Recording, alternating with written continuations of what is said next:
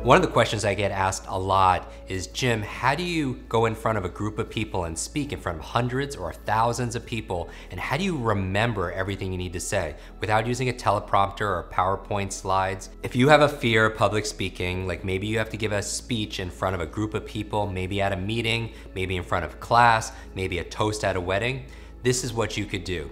There's an ancient code of memory, it's about 2,500 years old, called Loci, and it's attributed to Simonides. Simonides was a Greek poet, and thousands of years ago, he was giving a reading, and after he was done, something really tragic happened. When he left the building collapsed, and it killed everybody that was there. And he, as a lone survivor, had the responsibility of helping the family members identify their loved ones, and he was able to because he remembered where each of them were sitting. And can't you do the same thing?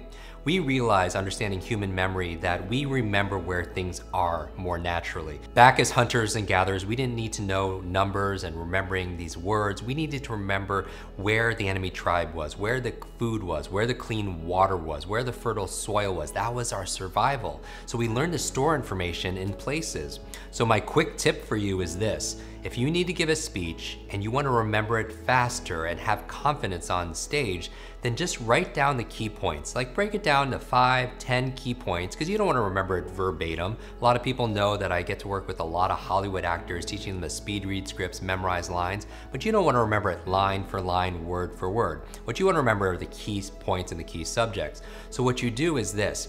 Go into your home and notice there are a lot of things there. And what I want you to do is pick 10 things in that room and go clockwise, like maybe your couch, your fireplace, that tree that your cat sits in, the television, the coffee table and such, 10 different places. And what you want to do is for each of the key points and things that you want to talk about, turn each one into a picture, because we remember the things that we see. For example, you go to someone and say, I remember your face, but I forgot your name. You never go to someone and say the opposite. You never say, hey, I remember your name, but I forgot your face. Human beings remember what they see. And so what you want to do is take the key points of what you want to remember, turn them into a picture, and put the first thing in the first place, the second thing in the second place, the third thing in the third place. And by the way, have you ever found yourself saying these things? In the first place this, in the second place that, in the third place this?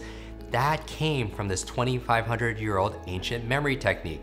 Now, the technique has disappeared, we're bringing it back, but the languaging is still there.